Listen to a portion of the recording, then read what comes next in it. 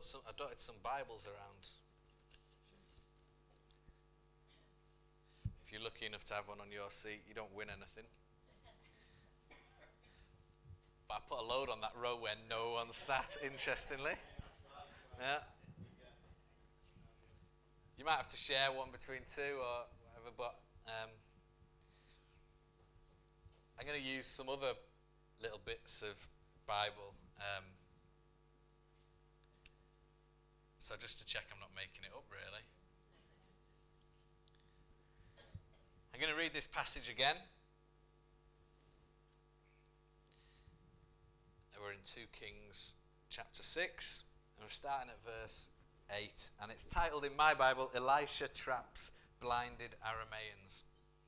Now the king of Aram was at war with Israel.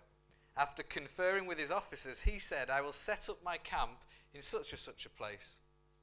The man of God, Elisha, sent word to the king of Israel, beware of passing that place, because the Arameans are going down there. So the king of Israel checked on the place indicated by the man of God. Time and again, Elisha warned the king so that he was on his guard in such places. This enraged the king of Aram. He summoned his officers and demanded of them, will you not tell me which of us is on the side of the king of Israel? None of us, my lord and king, said one of his officers. But Elisha, the prophet who is in Israel, tells the king of Israel the very words you speak in your bedroom. Go, find out where he is, the king ordered, so that I can send men and capture him. The report came back, he is in Dothan. Then he sent horses and chariots and a strong force there. They went by night and surrounded the city. When the servant of the man of God got up and went out early the next morning, an army with horses and chariots had surrounded the city. Oh, my lord, what shall we do? The servant asked. Don't be afraid, the prophet answered. Those who are with us are more than those who are with them. And Elisha prayed, O Lord, open his eyes so that he may see. Then the Lord opened the servant's eyes, and he looked and saw the hills full of horses and chariots of fire all round Elisha. As the enemy came down towards him, Elisha prayed to the Lord, strike these people with blindness. So he struck them with blindness as Elisha had asked. Elisha told them, this is not the road and this is not the city. Follow me and I will lead you to the man you are looking for. And he led them to Samaria. After they entered the city, Elisha said, Lord, open the eyes of these men so that they can see. Then the Lord opened their eyes and they looked, and there they were inside Samaria. When the king of Israel saw them, he asked Elisha, shall I kill them, my father? Shall I kill them? Do not kill them, he answered. Would you kill men you have captured with your own sword or bow? Set food and water before them so that they may eat and drink and then go back to their master. So he prepared a great feast for them, and after they had finished eating and drinking, he sent them away, and they returned to their master. So the bands from Aram stopped raiding Israel's territory. Let's pray. Father God, thank you for this theme this morning of recognizing you in our everyday lives. Thank you for this passage in 2 Kings, and we just pray right now that you'd open it up to us. Help us to be ready to hear what you've got to say this morning. And not just to hear it and forget, but to hear it and use it this week, to use the challenge that you've given us to get to know you better. Amen. Lovely, have a little wiggle, get comfy. Very good, Dave. Nudge the person next to you if they've already nodded off. Thanks, Doreen. So, as we've already talked about, this week's theme in our Treasure Hunter series is recognizing God. We want to grow in our ability to recognize what God is doing in our everyday lives. I don't know if you've heard of a place called Alton Towers. To be honest, you're not really its target audience. But there is a theme park. I think it's probably the biggest theme park in the country. It's called Alton Towers. It's down Staffordshire way. And It's brilliant. You can't generally go to it in a day. You need a few days to get around it because there's so many people there. It takes hours to queue, and it's kind of every teenager's dream, I guess. And when I was about 11 or 12, I can remember, I'm not sure, I think it was maybe a youth group trip from the Lake District. We didn't get out much, so this was a big deal, getting out of the Lake District to go to Alton Towers. And so we were really excited, and it was nothing. We talked about nothing else for weeks before. And the day came, and we got, I think we were in cars, we drove down to Alton Towers, and we knew that it would be really, really busy. So we thought, well, we need to pick maybe a couple of rides that we want to go on first so that we definitely get to go on those. And for me, the two rides that I wanted to go on was the Log Flume and the River Rapids. Now, the Log Flume is probably bigger and better than you're thinking. It's an amazing log flume. And so I thought, right, that's where we'll go first. So me and some of my friends, we decided that's where we were heading. So as soon as the gates opened, we legged it as fast as we could to the Log Flume. We didn't have to queue very long. We got on there. And then after the Log Flume, the next ride, which was next door, was the River Rapids. And this is kind of like, you kind of went down this River Rapids on a massive kind of inflatable tire. And we were desperate to get on it. And I can remember running off the Log Flume, soaking wet, and running towards the River Rapids. The problem was I was so keen to get there that I wasn't really looking at anything else apart from maybe about 2 foot in front of me. I was focused on the floor and I was running. And it was all going fine until a wheelchair was coming the other way. And I didn't notice it because my head was down. And sure enough, my shins went straight into this wheelchair. And they're a bit brutal wheelchairs. You don't mess with them. And I had to go, I'd messed up all my shins, and I had to go to the first aid place and get sorted out. And I ended up missing my go on the River Rapids. But I was in so much of a rush to get to my next ride that my head was down, and I was just charging on without taking in what was around me at that particular moment. And I wonder if that's what we do sometimes in our own lives.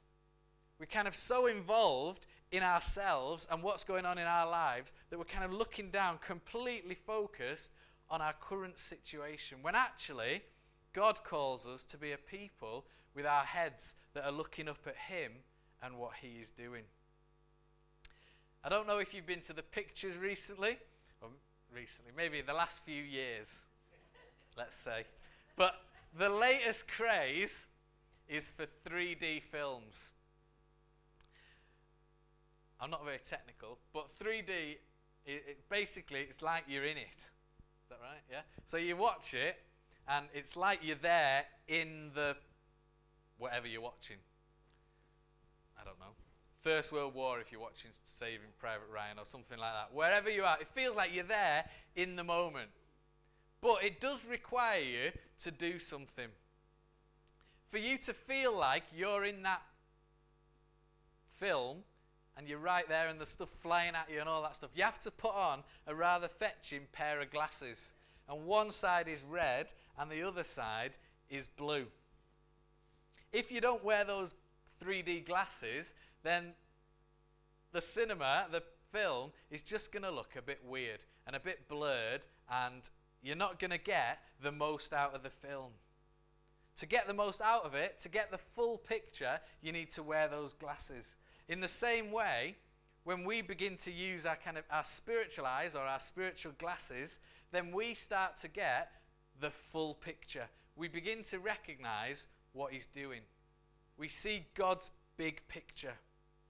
We're going to have a look at that in this morning's passage. I'm going to split it into 3. So we're going to look firstly at verses 8 to 14, and then verses 15 to 17, and then verses 18 to 23. So I'm going to read it again. You're going to know this passage word for word. So I'm going to read verses 8 up to 14. Now the king of Aram was at war with Israel, After conferring with his officers, he said, I'll set up my camp in such and such a place. The man of God sent word to the king of Israel, beware of passing that place, because the Arameans are going down there.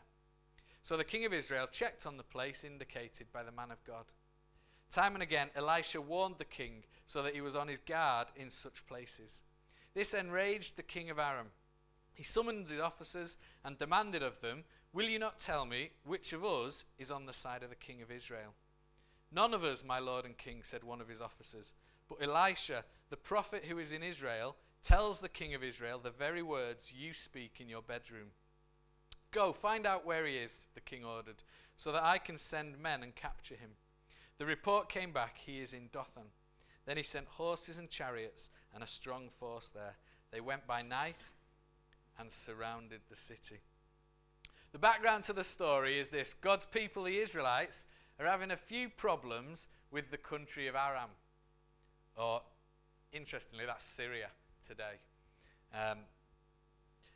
And we can see, if we scoot right to the end, verses 23 and 24, the problem at the minute for the Israelites was basically groups of marauders coming over the borders to attack. So I'm imagining there was little groups of Arameans, and they'd kind of, element of surprise, charge in, rob them, and then get back out again. If you look in 24, okay, that talks more later on that the Arameans were attacking as a big army. So they're trying to surprise the Israelites with their attacks. They wanted to catch them unprepared. One of Marissa's favourite games at the minute is hide and seek. And we usually play it in the garden. And bless her, Marissa thinks she's brilliant at it. And actually, the reality is she's rubbish. But what we do is we kind of, I go and hide first. So Marissa will stand somewhere and she'll start to count. And I go and hide, and then she walks around the garden and she tries to find me. Sometimes she finds me quickly, sometimes it takes a while. But then we swap over. So I count and she hides. And she thinks she's brilliant. The problem is she either hides in exactly the same place where I just hid, or she'll go and hide somewhere. This is a general problem in our house. But she'll hide somewhere, and then she'll just talk the whole time. So you can hear her. You could do it blindfolded because you just follow her voice. She can't keep quiet for long enough for me to find her. She thinks she's great. And, I guess that was the same with the Arameans. They thought they were surprising the Israelites. But actually, the Israelites knew exactly where they were going to attack, thanks to Elisha. You got the king of Aram, he's saying, right, this is what we're going to do. We're going to go over there and we'll attack there. We'll attack Judith, the Israelite, there. Okay, that's where we'll attack. The problem is, God's speaking to Elisha, Dave, and Elisha is just telling the king, Billy, and he's saying, look, Billy, what you want to do, get some soldiers over here, because they were going to attack there. So these Arameans, they come charging towards Judith, and they're like, oh! No, there's already an army there. Behind her there, them two. Not that scary. But it put the Arameans off, and they went, whoa, we'll go back. And this happened time and time again. Every time they attacked, the Israelites knew where they were going. And the king of Aram, he thought, well, there must be a traitor in the ranks. And then they discover that actually it's Elisha. And he's telling them where to go. And so the king obviously gets a little bit annoyed. The king of Aram is like, well, this can't go on. We've got to capture this man. So they find out that he's in Dothan, and he sends off a big army, and he's going to capture him, and that will solve the problem.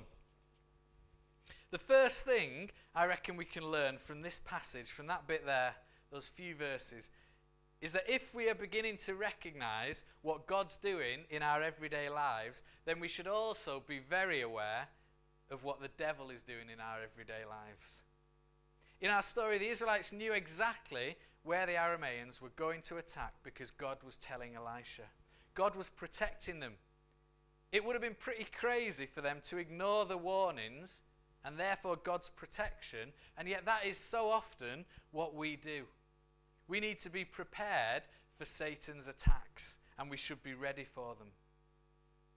The exciting news this morning is that God has given us everything that we need to withstand Satan's attacks.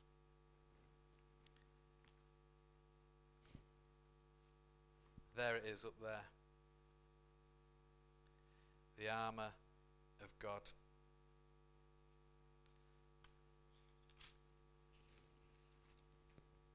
Finally, be strong in the Lord and in his mighty power. Put on the full armour of God so that you can take your stand against the devil's scheme. For our struggle is not against flesh and blood, but against the rulers, against the authorities, against the powers of this dark world, and against the spiritual forces of evil in the heavenly realms. Therefore, put on the full armour of God, so that when the day of evil comes, you may be able to stand your ground, and after you have done everything, to stand. Stand firm then with the belt of truth buckled round your waist, with the breastplate of righteousness in place, and with your feet fitted with the readiness that comes from the gospel of peace. In addition to all this, take up the shield of faith, with which you can extinguish all the flaming arrows of the evil one. Take the helmet of salvation and the sword of the Spirit, which is the word of God, and pray in the Spirit on all occasions, with all kinds of prayers and requests. With this in mind, be alert and always keep on praying for all the saints. God has given us everything we need to withstand Satan's attacks. The Israelites knew from the prophet Elisha that the Arameans were going to attack, and they were ready for them. They didn't ignore God, and we should be able to recognize Satan's attacks and be ready for them with the armor of God. 2 Corinthians 2 verse 11 says this. It says, Satan will not outsmart us, for we are very familiar with his evil schemes. You think we would be foolish not to be ready for these attacks, and yet how many times do we ignore God's protection and feel the full weight of those attacks?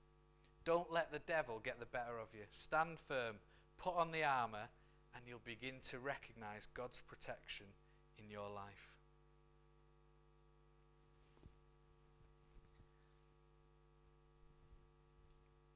Judith does a great job with this water. And what is that? It's not a trick. It's water. Yeah. Just look at that closely, Dave. How full is that?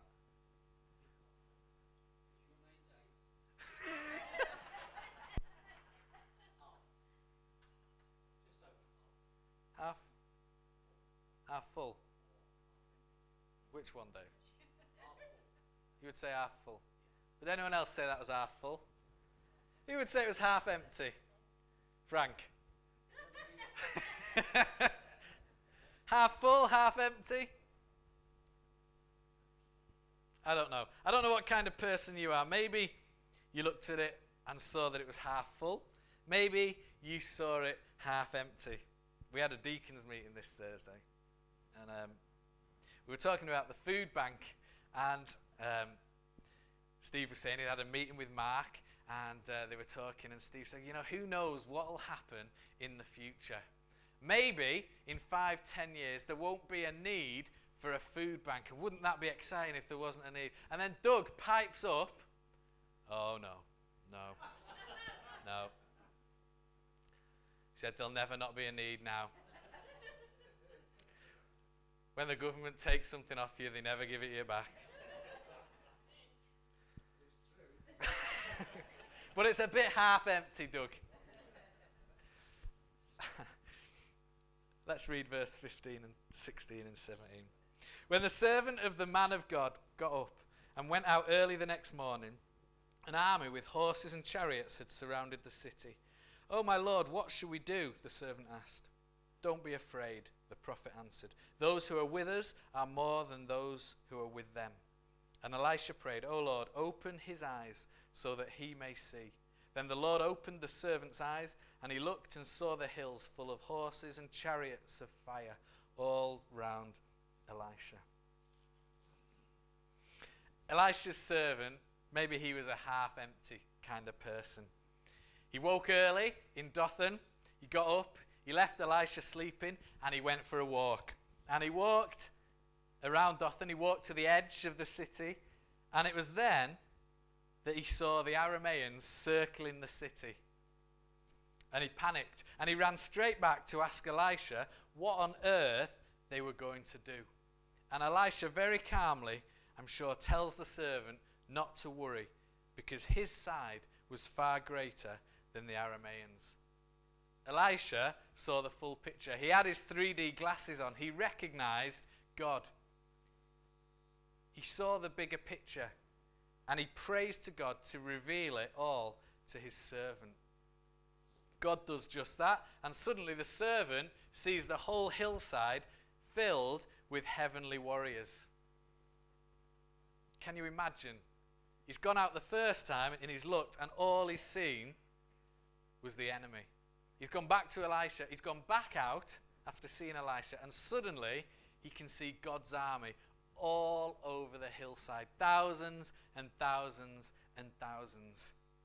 Who are you like? Are you the servant, totally unprepared for Satan's attacks, which cause you to fret and to worry? Or are you like Elisha? Can you recognize God in the situations that you find yourself in?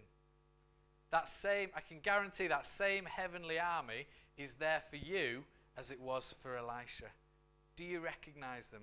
Can you see them at work? Maybe you need to pray that prayer and ask God to reveal himself.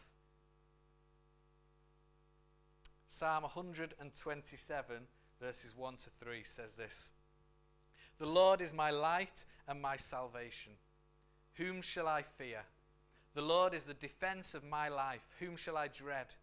When evildoers came upon me to devour my flesh, my adversaries and my enemies, they stumbled and fell. Though a host encamp against me, my heart will not fear. Though war arise against me, in spite of this, I shall be confident. Following God certainly doesn't make our lives problem-free. In fact, often, Satan can attack us all the more. But what an amazing truth from Psalm 127. I had a different hymn pick for the start. Can't remember what it was. Guide me, O thou great Jehovah, I think. But as I was writing this, those words, blessed assurance, just kept coming into my head. Blessed assurance, Jesus is mine. What a truth. Elisha had that blessed assurance that God was with him. That God's strength was greater than anything the world could throw at him. Can you imagine having that full assurance that Elisha had?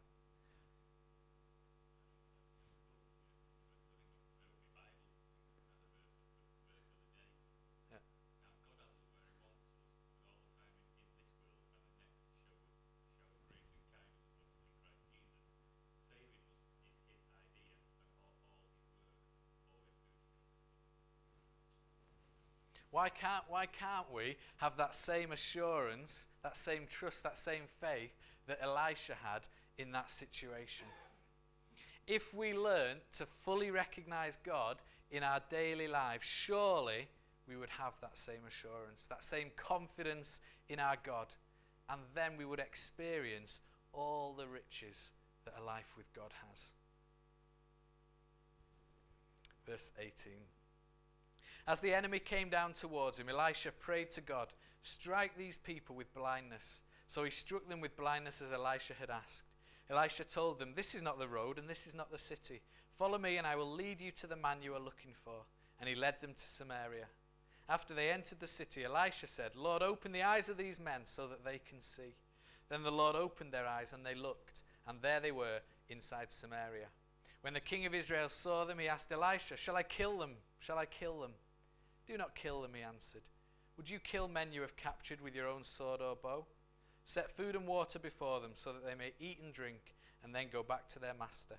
So he prepared a great feast for them, and after they had finished eating and drinking, he sent them away and they returned to their master.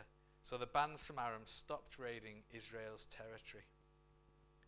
The final part of the story, Elisha prays and asks God to blind the Arameans, which God duly does. Elisha then tells the blind men that they're looking for Elisha in the wrong place, and he leads them to Samaria. Apparently, technically this wasn't a lie, because that was where Elisha was from. Presumably at this point they get to Samaria and there's a huge big Israelite army. The king was there, so I'm guessing he didn't travel alone. I'm guessing there was a bit of an army waiting to greet these Arameans. Can you imagine being one of those Aramean soldiers and you're blinded and then you walk somewhere and then you get there and then when you open your eyes you can see again you're surrounded by the enemy. I'm sure they were expecting the worst. But what happens is a bit like, I'm guessing what happens when you really upset a parent. You know, from my experience, when your parent is a bit mad with you, they'd shout at you, they'd raise their voice, they'd be a bit cross. But when they were really, really, really, really annoyed with you, they wouldn't. They'd say something like, they'd just be calm and quiet, and they'd say something like, I'm really disappointed in you. And at that point, you know that you're really in trouble. But it usually gets a better response. And here's another example of Elisha recognizing God in a situation and doing exactly what he wanted. The king of Israel, if you read there, says to Elisha, should we kill them? Can you imagine? He's got his enemy right there. He's got them, and he's like, well, let's kill them. Can we kill them? Let's kill them now. But no. These people, they'd been a threat to the king for a long time, and this was his chance to get rid of them. But he asks Elisha if that's the right thing to do, and Elisha takes that different view. He recognizes God at work, and he feeds his enemy before letting them go. God's plan was to use the enemy as an opportunity to show his love, his kindness, and his mercy. And Elisha gave others the opportunity to recognize God at work. Do you give others that same opportunity? As we begin to recognize God at work in our everyday lives, then we need to be people that learn to give those people around us the opportunity to recognize God at work. That is a rubbish sentence. Do you get what I'm saying? As we begin to recognize God in our lives, then we need to let others in on that as well. And we need to let them recognize God at work. I've always been struck by a lady called G. Walker. And she had her son killed in Huyton in Liverpool. Do you remember Anthony Walker? I think he was at a bus stop and two blokes killed him with an axe or something horrible.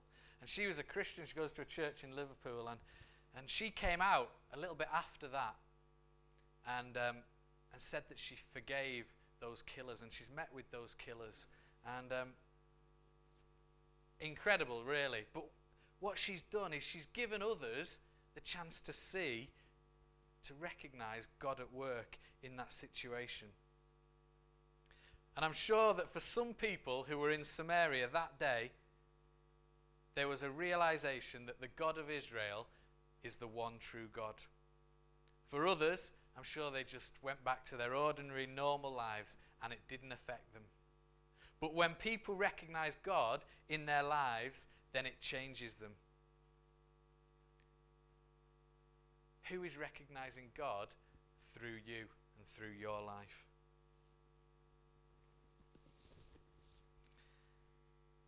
I was thinking about that game. Do you remember Guess Who? Where you have all those, some people are looking blankly, but you have all those people on your board, and then the other person has them, and you have to work out who the other person has chosen. You have to recognize them. The more you play that game, Guess Who, the better you get at it, because you start to recognize the characters in the game. And it's the same with God. Maybe this whole idea of recognizing God outside of a church building in your normal life is new to you. Maybe you're going to give it a go, and you won't really be sure if you're recognizing God or not. But remember that game of Guess Who. The more you play, the better you'll be at recognizing. The more you look for God in everyday situations, the better you'll be able to recognize him at work in your life. Let's remember this morning that if we start to recognize God at work, then we'll also start to recognize that Satan is at work too. Don't let your life situations get you down or freak you out, because verse 16 says, don't be afraid, for there are more on our side than on theirs.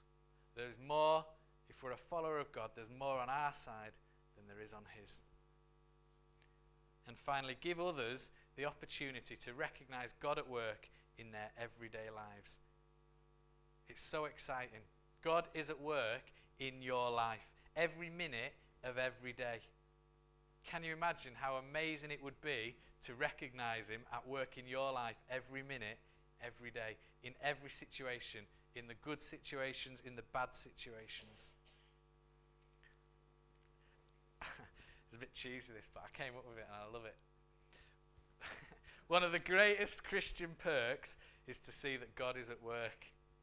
You like that, don't you, Doug? It rhymes. One of the greatest Christian perks is to see that God is at work. Look out for him, because it will change your perspective on everything. Let's pray. Father God, thank you for this story in 2 Kings. Thank you for Elisha and for the way that he recognized you in every situation. Help us to do the same. Help us to look out for you, to be aware of you with us every minute of every day. And give us opportunity to show that to other people too, so that they may recognize you at work. Be with us this week. Help us not to forget this message, but to take it with us and to get to know you better through it. Amen.